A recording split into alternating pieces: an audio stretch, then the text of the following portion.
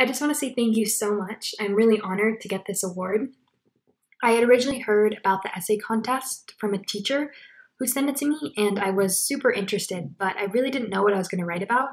But then at the same time, I was taking this course called Disability History, which basically looks at history through the lens of disability.